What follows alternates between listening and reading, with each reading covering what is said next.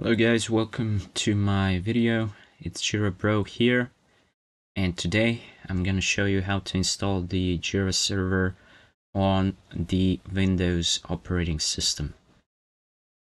So you're gonna navigate to the download Jira server site.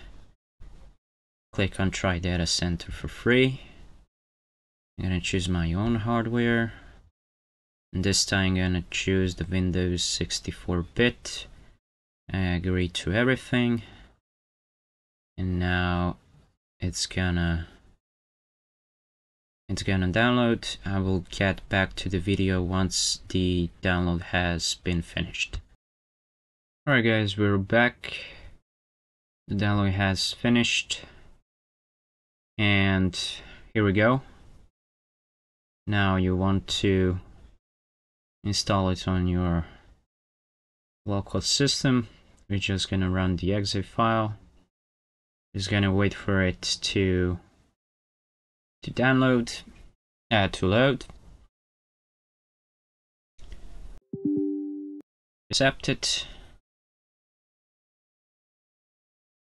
For sure you want to continue. It says that basically I only have some kind of administrator rights. So you need to allow this because it's gonna use some of the ports. It's totally fine. You're just gonna wait for everything to finish up because it's basically downloading all of the necessary files in order to start your Jira locally. So we're gonna wait for that.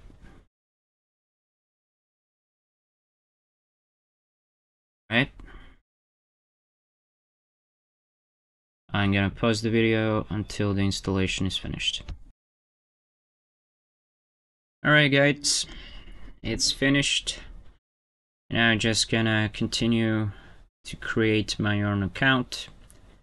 Of course you need to generate your trial license.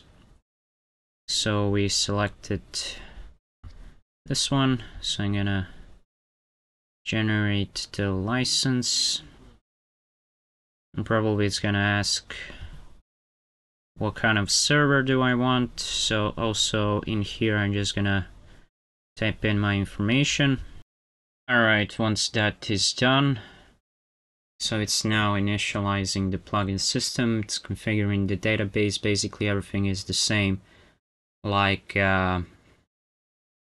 on the Linux machine. The only difference is, as you can see in here, it's running, and as you can see it has all of the information that is needed, like which database has been configured and what kind of database is being used. So in here it's initializing the plugin system. So everything is basically the same like for the Linux. So we're gonna just wait for it to actually finish with everything. If everything was actually done, so we're just gonna continue.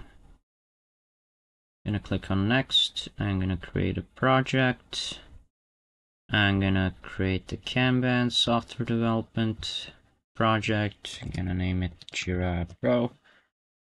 I'm gonna click on submit. And there we go. Everything is installed.